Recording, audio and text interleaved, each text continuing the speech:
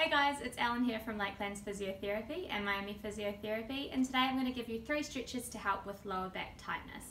There's so many different stretches you can do, but these are just 3 of them that I find personally are quite helpful and clinically as well.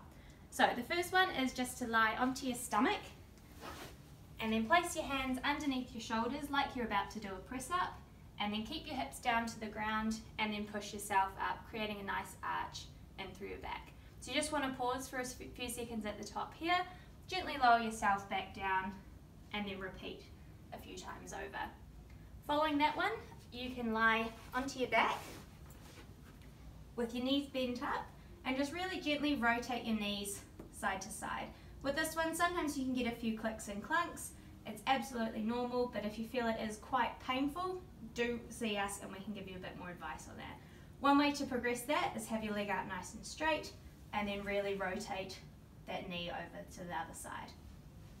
For the last stretch, this is a bit more of a yoga style pose. So for this one, what you want to do is just have your knees slightly wider than hips, the feet stay together, and you want to sit back onto your heels. Then just stretch your arms out forwards and really let your shoulders sink down into the movement. For this one, you just want to hold for about 20 seconds again, and then you can run through all those 3 stretches as a bit of a routine. So if you're experiencing any lower back tightness or lower back pain, come see us at Lakelands Physiotherapy and Miami Physiotherapy and we'll get you back on track.